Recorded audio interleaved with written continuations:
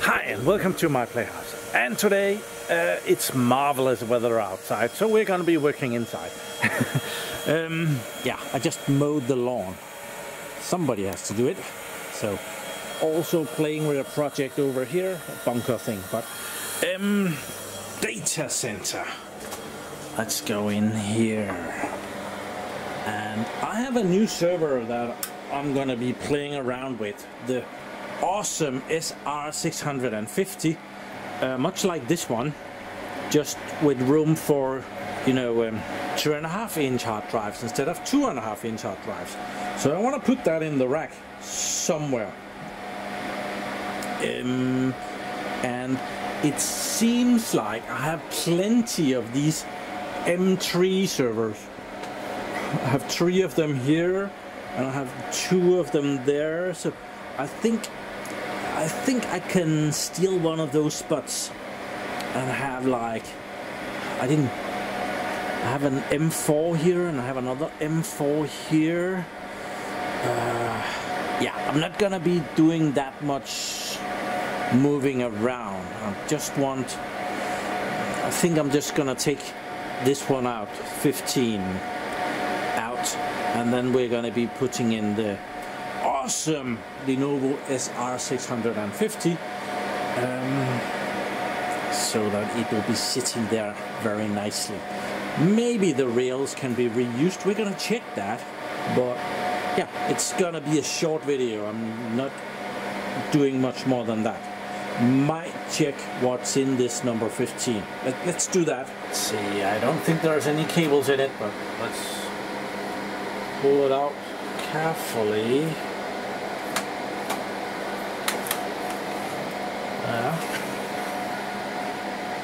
Yep, it comes out.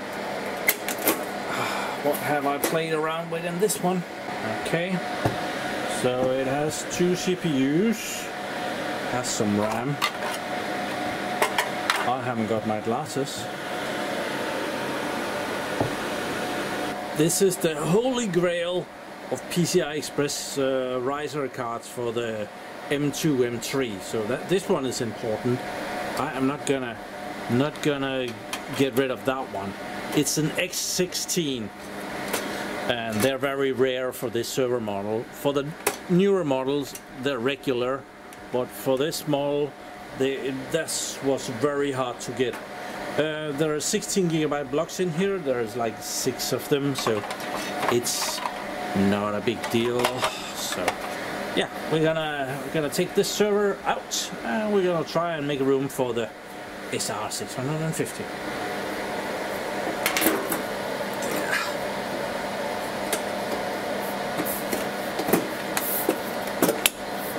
I was hoping to do some more video on the R650, but well, the parts hasn't come in. So okay, to release this, there's 2 things to press here, and you pull the server.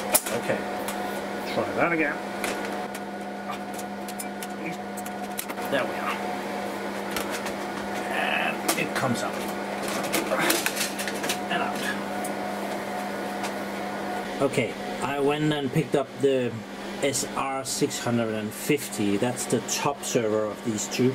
It's a little bit longer, but it's very obvious that these mounting points are not the same. Well, this top one, this first one, is pretty much the same.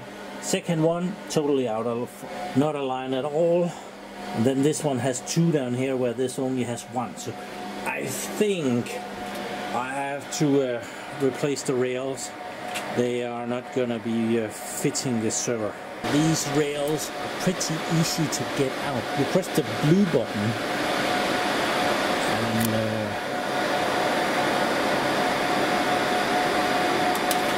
this comes out, and then this goes back, and then it comes out. So yeah, we can do it again on the other side.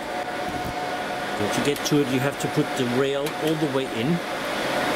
Press the blue button. Oh. And there, it's released. It's probably something else in the back.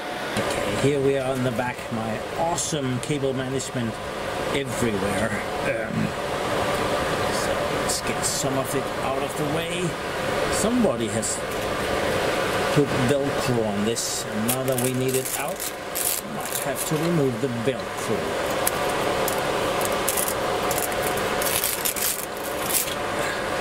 There. So yeah, this is just some teeth holding it in, so you just press them down and it comes out. So easy peasy. Well, it's pretty normal to have a pair of rack rails in the back of the car, isn't it? So if you are in need of a server, it's a very good idea to ask if, when you're purchasing a server, if they have the rack rails. You can purchase these. Just last week I did a sponsored video with Bargain Hardware, and I saw that the rack rails alone for a server, they're like 30 pounds. So well, you pay good money for the rack rails, and often if you're buying a server from somewhere, you might get the rack rails with the server for free, together with the trays up here. These disk trays are not really something that a company selling a server don't want to give you. They don't want to give you the disks that are in there. But if you ask if you can have the trays and just take the disks out, I don't see why they shouldn't just give that to you.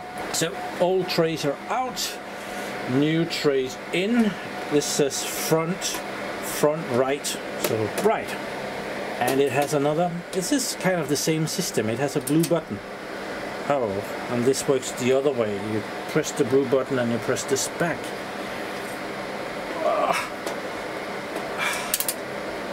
Apparently, I messed that one up. There, okay. So now I have to put it in. There.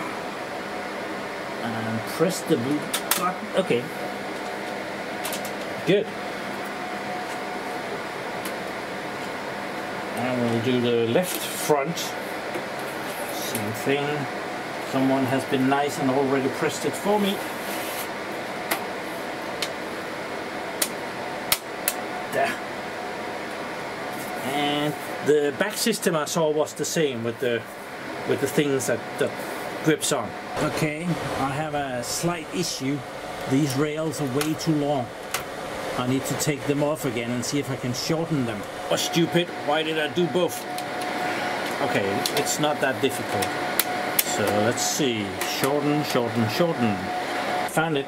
If I roll out the rail here, there's a white button at the bottom here, and if I press that, I can move this in. Are we in view? We are in view. There. And this can move in and become a lot smaller. So yeah, we can do that. So I am able to do that on the back, I think, without taking the other one out. So perfect. Put this back in.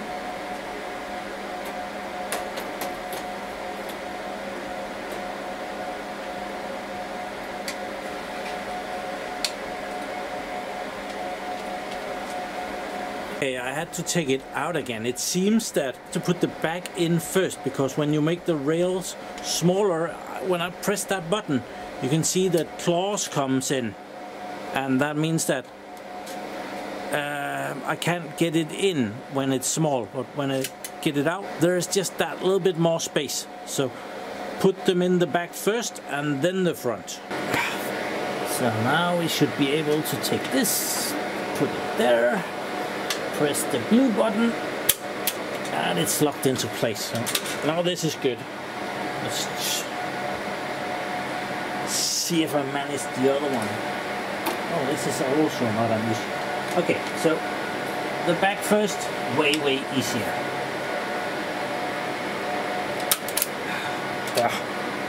I sure hope these are the right rails for the SR650. I didn't actually check it that closely. So So if it doesn't go in, this video is gonna suck. Sorry about that.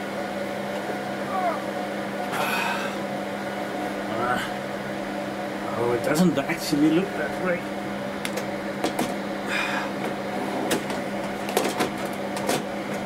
No! I got the wrong rails! Dang it! This is the same rails as for the M3. Holes are in the same spots. I did a lousy job picking the rails. That sucks. Oh no! What a clusterfuck! Okay, we are temporarily sitting the SR650 on top of an M3 because yeah, they don't use the same rails. So I'm sorry about that. That most definitely did not go as planned.